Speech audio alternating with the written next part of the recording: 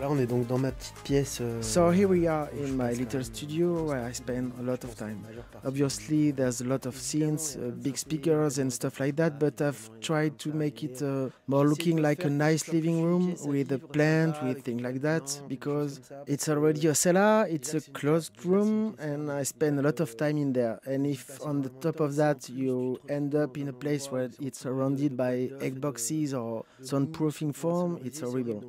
So you see there's a carpet, an armchair, my scenes are placed on furniture, not especially on scene stands. I have the impression that I've reproduced my living room, or at least a room where I want to come, where I've put instruments rather than a studio where it's all dedicated to recording.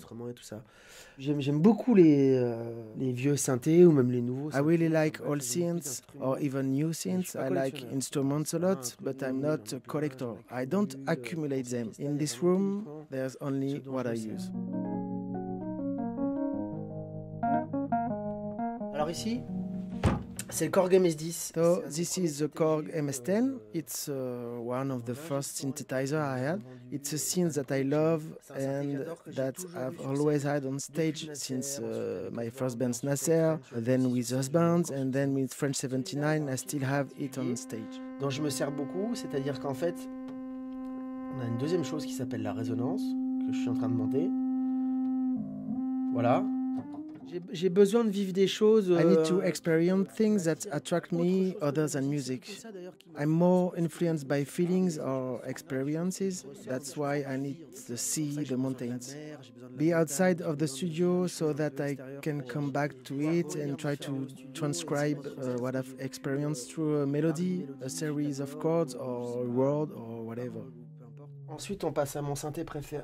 Then we go to my favorite synth, not my favorite synth, but the one I did a lot of things with on this album, which is Mini Moog.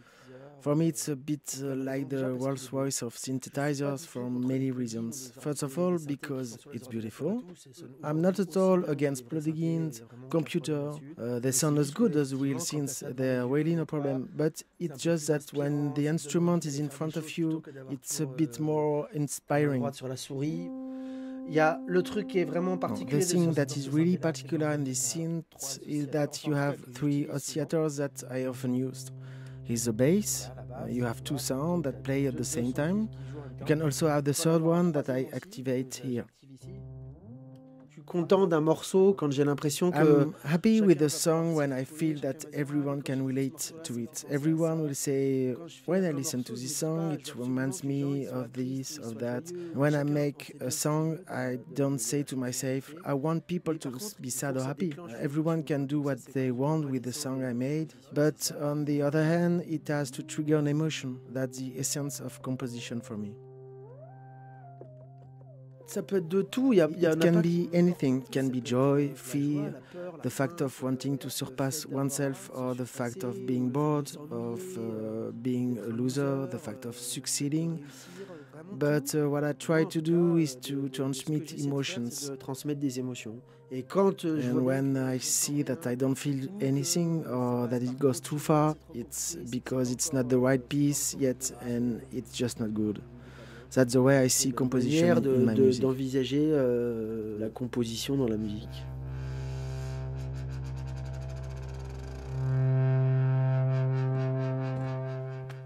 Oh, on sent que c'est vraiment ta patte, ça. Tu vois? En général, je commence souvent par. So I often start with the chord progression on the first one, the Wurlitzer.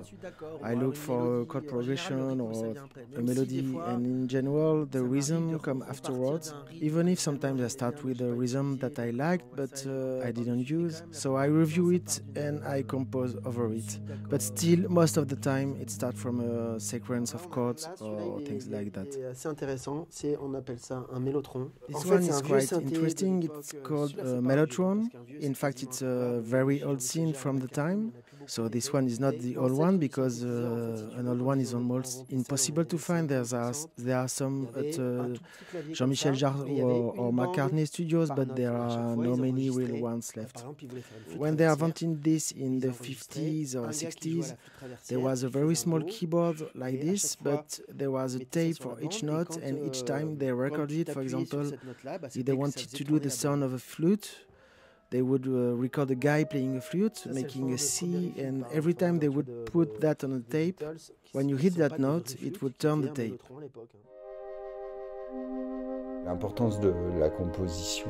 The importance of the composition in this album also takes us to more dreamlike, intimate and perhaps less festive worlds.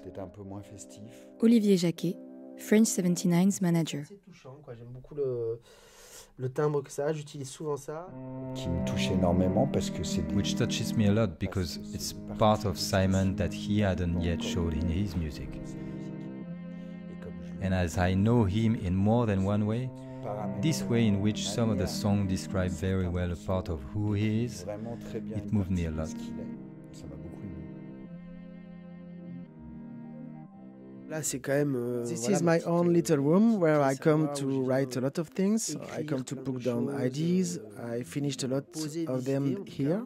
But little by little, it's true that sometimes it's good to go and look elsewhere. And I was lucky, very lucky enough to meet Jean-Michel Jarre not long ago. He came to my concerts. I said to myself, Jean-Michel Jarre at your concert, it's amazing.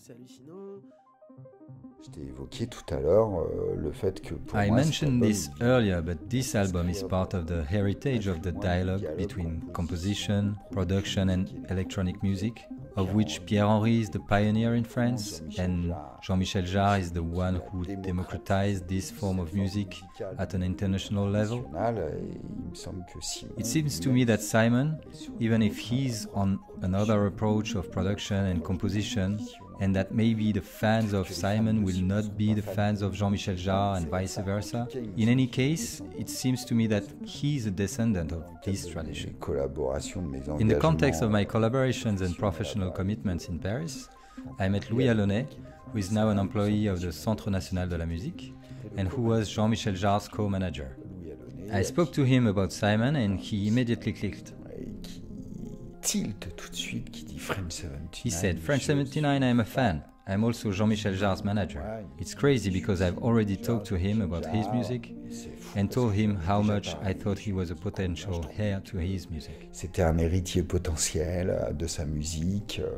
The meeting was finally established and during Simon's first important Parisian concert, after the Maroquinerie, we produced our first Cigale and Jean-Michel Jarre joined us. He did part of the evening with us in the dressing rooms with Simon and then stands in the audience like everyone else. I think he was really enthusiastic artistically about it and he immediately asked Simon to start collaborating, to think about things for a long time, to open up the fields of possibilities together. I also felt with Simon's music the kind of freshness. Jean-Michel Jarre, singer, songwriter and pioneer of French electronic music. It's very difficult to be positive in anything, in art. It's very easy to do a dark track. It's quite rare to be positive and bright in a sense and not dark. And you know, there is this kind of atmosphere and this kind of style in French 79 and Simon's music. I instantly clicked with this kind of approach, which is of course what I'm trying to do in my own music.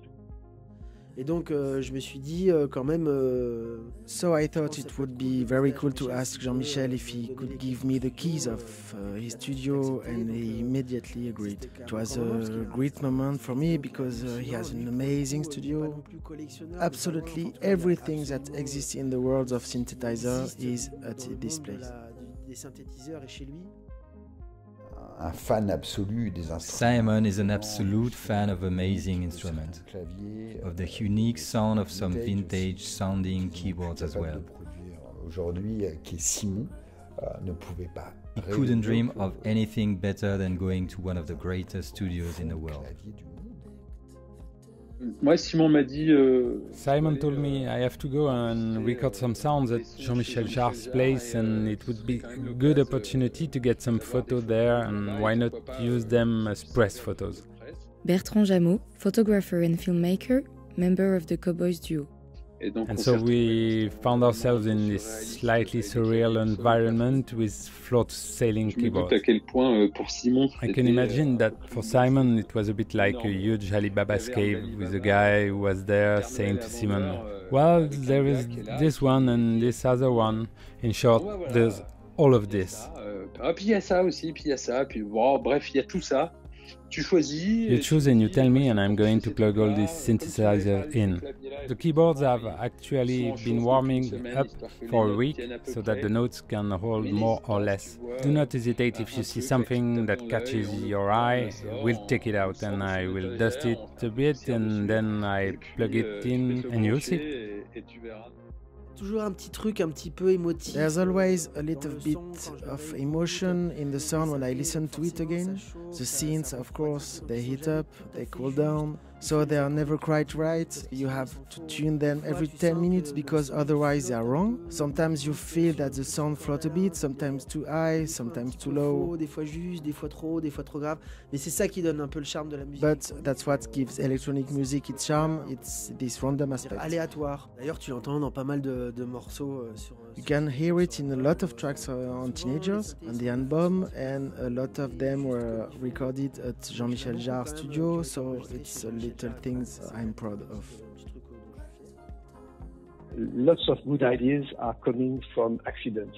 With hardware and analog synthesizers, you have this kind of lack of precision, this kind of I would say the apology of fragility, how fragile can be a creative moment, a creative process, makes each movement you do, is definite, what sometimes can be frustrating, but also can be also absolutely unique by definition. It doesn't mean that plugins don't have their value in itself. I love plugins and I'm using it like Simon's a lot as well, but it's a totally different approach, and I think merging both approaches, the digital one and the analog one, is probably the right balance. Jean-Michel Jarre, Jean-Michel Jarre is totally my generation. Even if I never really listened to him, I know that my parents did. There were records at home. And to be in his studio after all this time was so great. I like to take this kind of photo and live this kind of moment because Simon and I has been friends for over 30 years now, and we met when we were 10 years old. To be with him 30 years later at Jean-Michel Jarre's studio, spending a moment there, lost in this slightly surreal place and taking pictures, it was such a great experience. It was really, really cool.